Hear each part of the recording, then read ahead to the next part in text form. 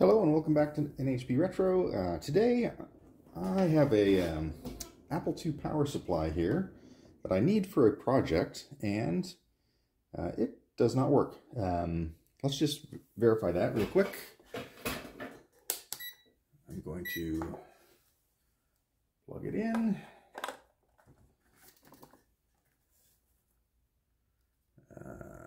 Turn it on here, and let's see.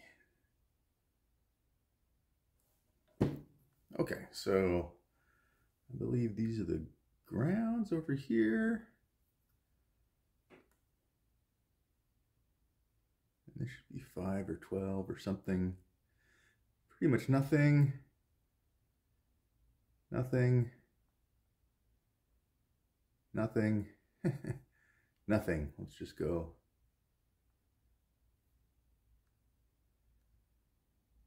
Yeah, so it is completely dead. Let's turn that off. Yeah, we're just going to take it apart. I'm actually just kind of going into this blind. I've never actually repaired an Apple II power supply. I've repaired Franklin power supplies, etc. But we're just going to go in here, and I'm thinking probably the most likely problem is that the Rifa cap has exploded. So let's just take it apart and see if we can fix that. Disconnect the power first.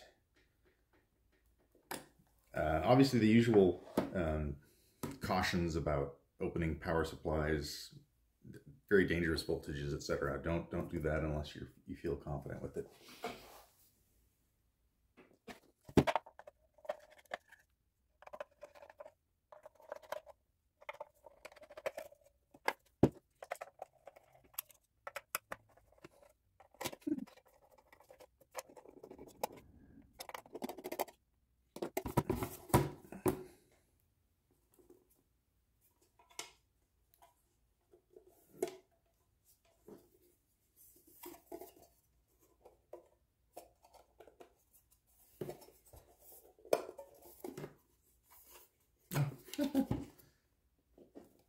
You have to actually take out all the screws, apparently.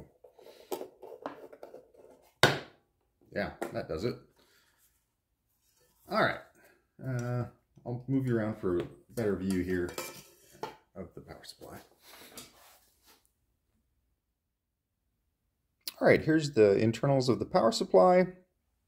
We can see hidden over here the usual 0.1 microfarad Rifa capacitor down there. It doesn't actually look like it's blown, but it's kind of tight in there. I can't really see. So I'm going to get this board out. I'm going to obviously look at all of these capacitors. None of them really seem bulgy or anything. Some of them seem maybe a little bit loose. But yeah, hopefully it's just this Rifa capacitor. We'll get that replaced and go from there.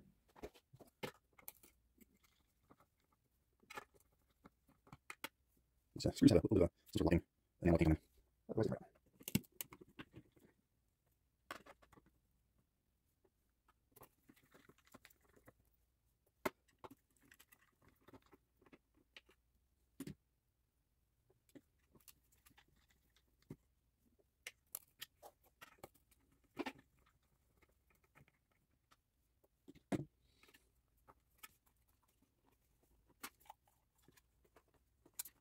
Just come right out here.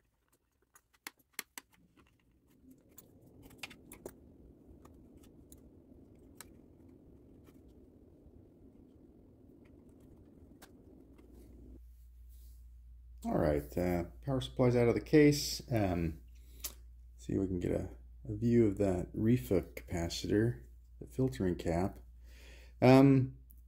It's all cracked and etc. It doesn't look like it exploded necessarily, so I'm just going to buzz that off there, get a new one on, and we'll see what happens.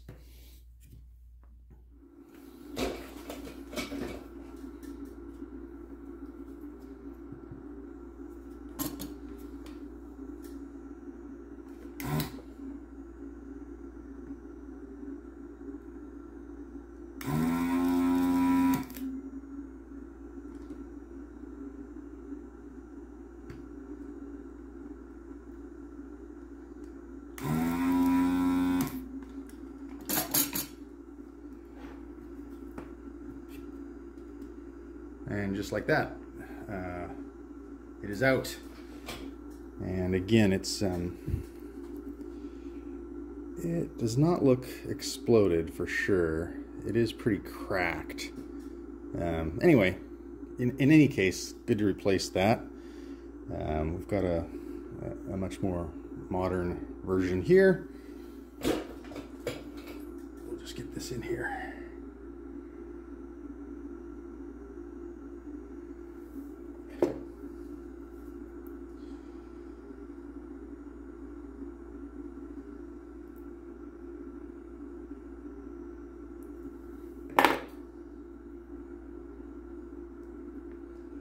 These are not polarized, so it doesn't matter how it goes in. All right.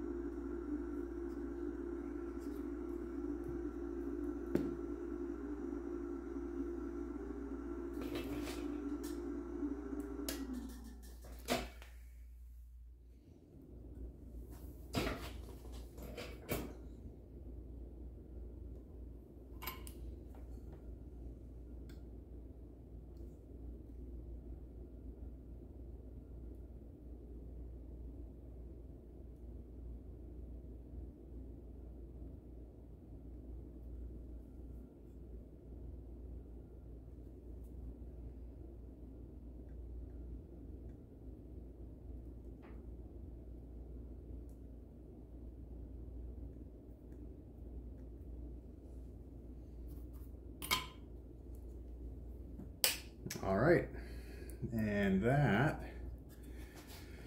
should be that.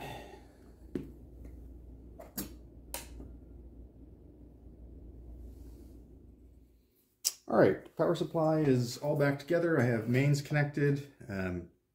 Again, this is a very dangerous thing to be doing if you're not going to be respectful of the voltages and currents that are inside there.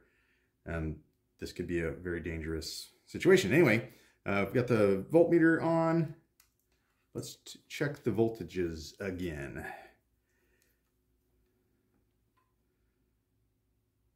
Let's see here.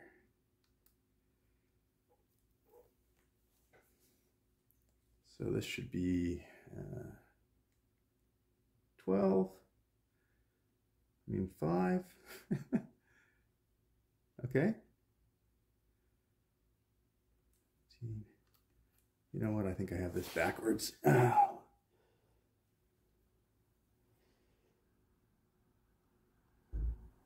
Okay, minus 12, 5,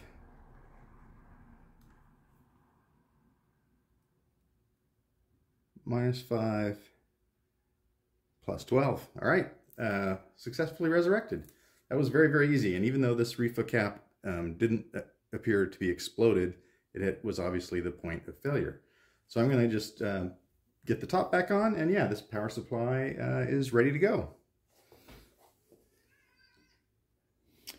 And that'll do it for this one. Very quick, easy repair to a very common problem with these power supplies. Hope you enjoyed, hope it was useful to you, and yeah, I'll see you on the next one.